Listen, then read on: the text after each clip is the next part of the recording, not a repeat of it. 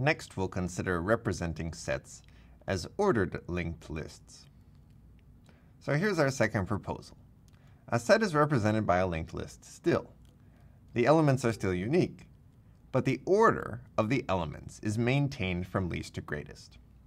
The point here is not to make sure that sets are ordered.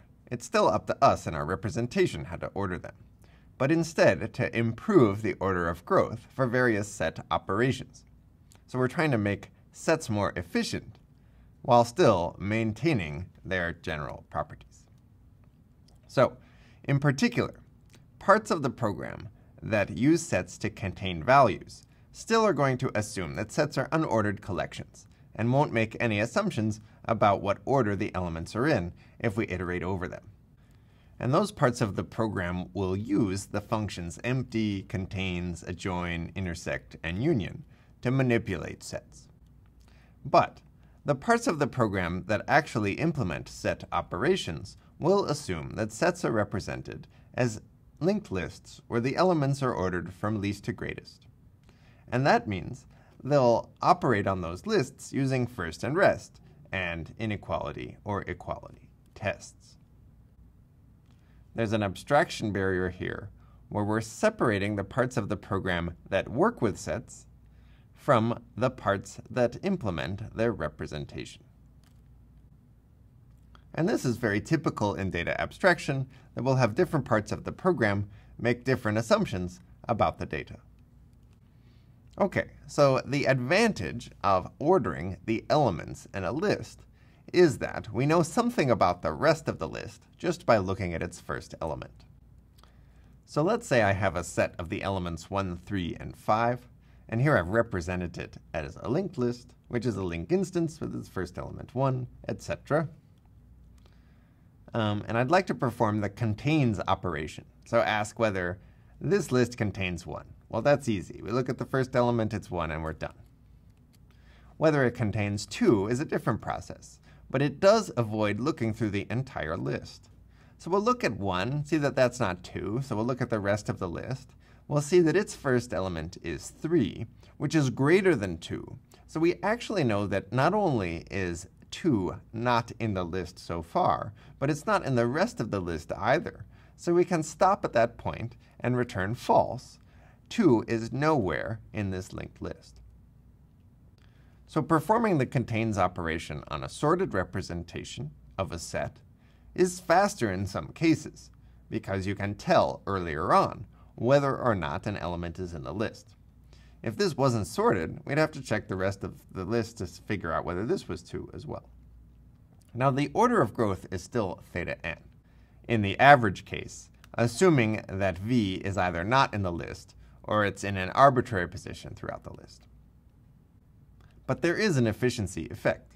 On average, if you take an arbitrary value that you search for, you're only going to have to search through maybe half the list before discovering that it's not there, rather than searching through the whole thing. That constant factor doesn't show up in theta notation, but it could be important in practice.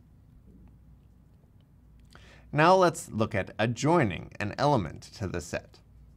So this means give me a set back that contains 1, 3, 5, and also 2. The way we'll adjoin is we'll construct a linked list that contains 1, 2, 3, and 5, and we have to construct it in that order to maintain our representation. So we'll take the number 2, see whether it's bigger or less than 1. Since it's larger, we want to insert 2 somewhere later on in the list. When we notice that the first element of the rest of the list is 3, we know we want 2 before 3 because it's less than. And then we have to go back and link on all of the elements that we traversed as we were searching for the first element that was larger than the value we're inserting. So in this case, we would bind T to a linked list that shares the substructure 3, 5, but includes 1 and 2 rather than just 1, and keeps everything in sorted order. This operation is also theta n because most of the work is finding where you're going to insert, and then you build a linear length chain of link instances in order to represent the whole list. Let's implement both of these operations. So now we're going to represent sets as sorted sequences. The definition of empty is the same.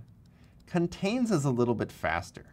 We can return false if S is empty, or if it's the case that S.first is greater than V, because then we know that V doesn't appear anywhere in the rest of the list. Finally, we want to define a join. A join takes a list S, which is representing a set in sorted order. It takes a value V.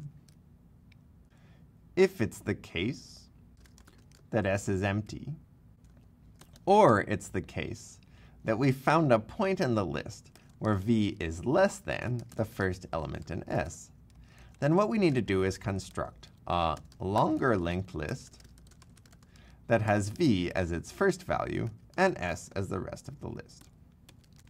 On the other hand, if we find that V is already in the list, then we just return S because there's nothing to adjoin. And the last case is if V is greater than S.first. In this case, we're going to build a new linked list. It's not new because it has a different first element. It's instead new because V has been inserted somewhere in the middle of the list.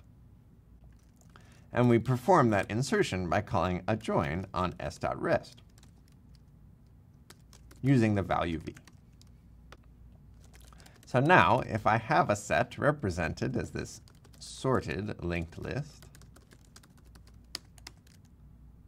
I can figure out whether it contains 1, it does, 2, it does not. It also doesn't contain 6. If I adjoin S with the number 3, I get back the same structure I had before, but inserting 2 will place it in sorted order. Now notice that S is not changed. I've just created a new T, which has 1, 2, 3, and 5 in it. If I also want it to contain 6, then I would adjoin T with the number 6, and 6 would be placed at the end. Whereas if I had adjoined 0, that would be placed at the beginning.